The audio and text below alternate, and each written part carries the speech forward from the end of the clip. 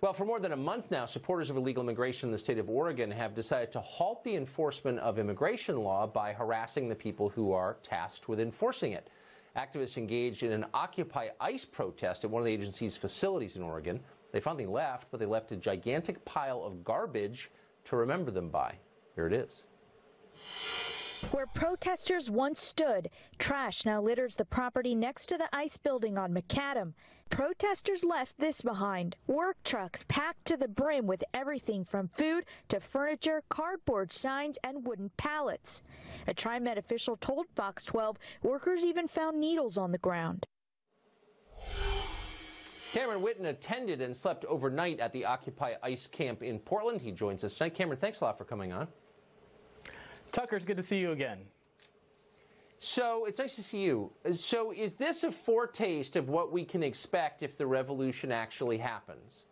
So you guys take over and leave piles of garbage. Why would this reassure anybody watching at home that activists like yourself should have any power over anything? Thank you for that question. So first, what I want to do is celebrate this successful display of grassroots, people-powered change. What happened here was Occupy ICE, both here in Portland and across the country, sent a powerful message about the economic and humanitarian crisis that has been created by family separation and other harmful immigration policies. We garnered the support of four former First Ladies, and we were able to successfully push the U.S. president to change a part of a draconian immigration policy. And there's more work that needs to be done to demand change. Slow down, Cameron. I know you're excited about this. Hold on. Why couldn't you use that people power you're telling me about to pick up the garbage before you left? How does that work? You mobilize, you've got a mass movement, right, of engaged people who want to make America better, but you leave beer bottles and hypodermic needles behind. Is that really the kind of change most people want? I don't think so. No, Tucker, it's a serious question. Like, why didn't you clean up when you left? Because can we talk about what's important right now about the interests of American people? So, Tucker, honestly, I feel like what you're doing is you're avoiding the conversation. I'm not avoiding. Why are we here? Avoiding the conversation. No show addresses this topic more often and more directly than this one does. But I'm an American. I was born here. I have a family. I don't want to live in a place that looks like Tegucigalpa.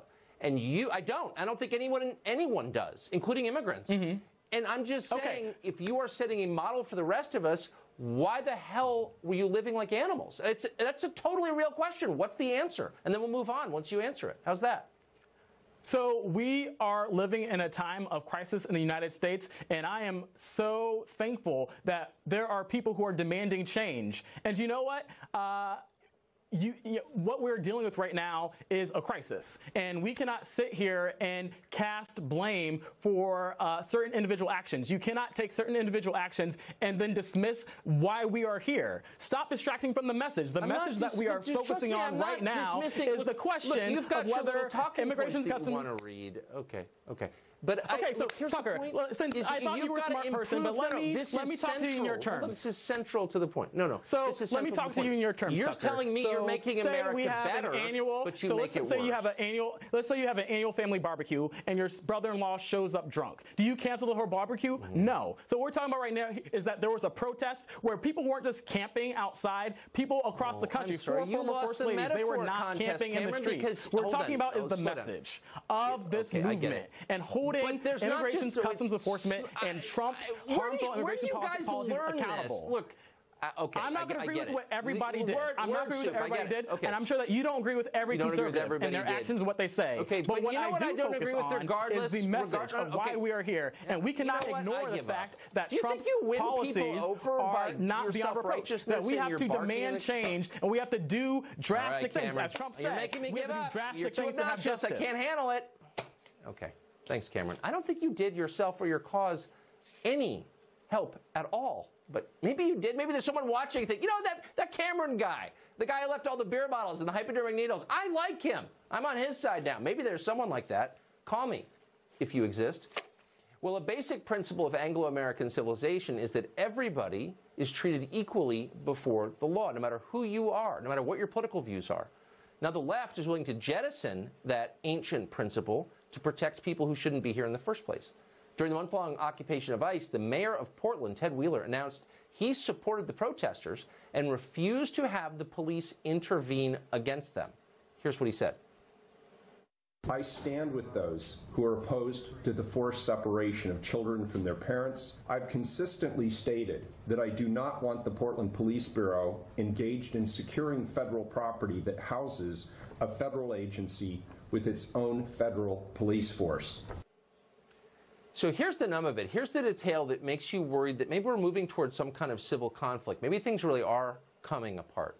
The police in Portland, Oregon, which is a big modern city, refused to even answer the 911 calls from the occupied building. That means this local police refused to protect American citizens because they didn't agree with their politics. Now the National ICE Council has sent a cease and desist letter demanding that their right to protection, which is afforded to all Americans, be preserved. Brandon Judd is president of the National Border Patrol Council, and he joins us tonight. So, Brandon, I guess I just want to make sure I've got the facts on this right, because it seems like one of those seminal moments where all of a sudden you realize everything is really different. Are you claiming, is ICE saying, your agency saying, that the city of Portland refused to protect you despite your request for protection because they didn't agree with your politics? They did, and unfortunately for the citizens of Portland, what they have to understand is now if they disagree with this mayor's position, there's a good chance that this mayor is not going to allow their police officers to support them if they feel like they're in danger from attacks or their physical person is in danger. And that is the wrong message to send. But Tucker, let's be clear, that's actually going to play in the favor of the conservatives, because this is the kind of crazy talk that rallies the conservatives to the cause, that says we have got to stop this. And the vast majority of Americans but believe... wait a second. Where's this? Wait, hold on. Where's the Civil Rights Division of the Justice Department? They're denying equal protection under the law selectively to people whose politics they disagree with. I mean, that is a constitutional violation if there ever was one.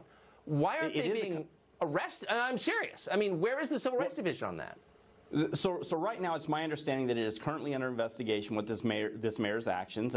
Their failure to respond to the 911 calls, it's my understanding that they're under investigation.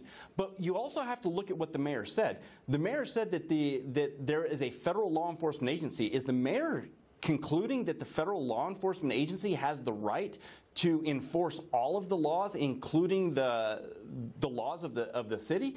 There's supposed to be a separation between law enforcement agencies. And in this case, it was the Portland Police Department had the responsibility to enforce those laws that were being infringed upon.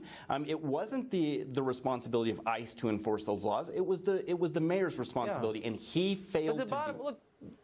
The bottom line is, when an American citizen calls a law enforcement agency for help because he feels he's in danger, that agency has a moral and legal responsibility to come to his aid. And they didn't because they don't agree with you. And that's the beginning of the end if we allow that kind of... They should... I mean, that's totally outrageous. And just that's for the politics. third time, to be totally clear, that's what happened. That's today's politics. And that's what we have to get beyond. And that's, again... Right. It makes me happy when things like this happen, because Americans, the vast majority of Americans, disagree with these types of policies, and then we can get people that care elected. It's unbelievable. Brandon, thank you very much for that. I appreciate it. Thank you, Tucker. Paul Manafort.